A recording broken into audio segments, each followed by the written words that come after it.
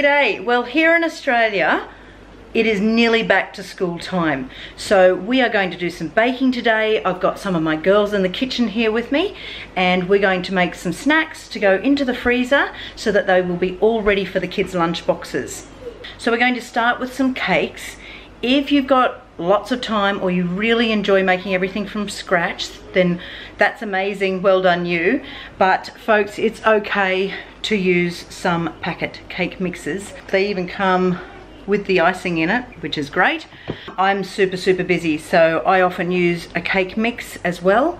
Now, a few years ago, I had a lovely lady give me some advice about packet mixes, and she suggested that I add some extra things to the cake mixes. So today we're going to take a regular chocolate cake, we're going to add some chopped chips, we're going to take a vanilla cake mix, and to one we're going to add some coconut, and the other one we're going to add some custard powder and make a beautiful creamy vanilla custard cake. So let's get started with these and let's start cooking. Alright, Katie, what do we need? We need eggs, buttermilk with butter, another bottle of milk with another bottle of cheese. No, it's not cheese, love, it's some butter. You gonna put some butter in it? Awesome.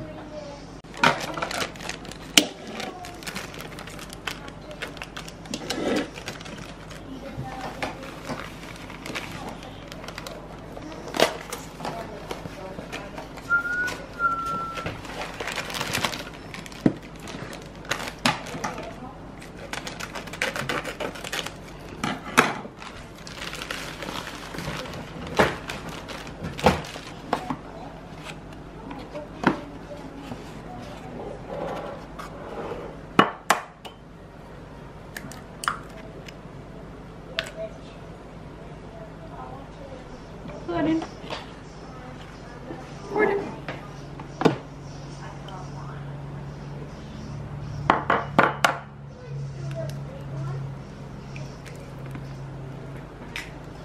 Pour it in. Enter.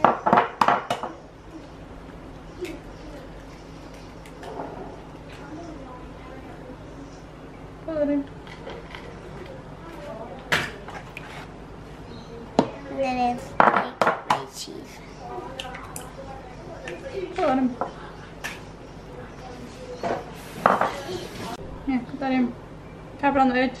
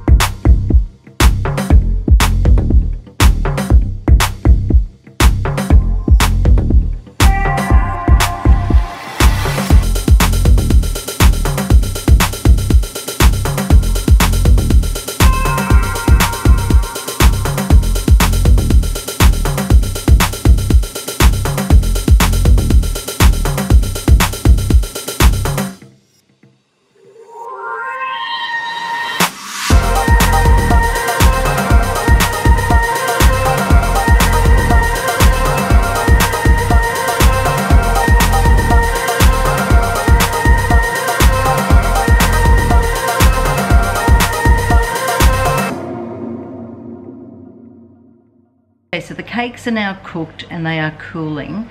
It's been great fun cooking with my girls today.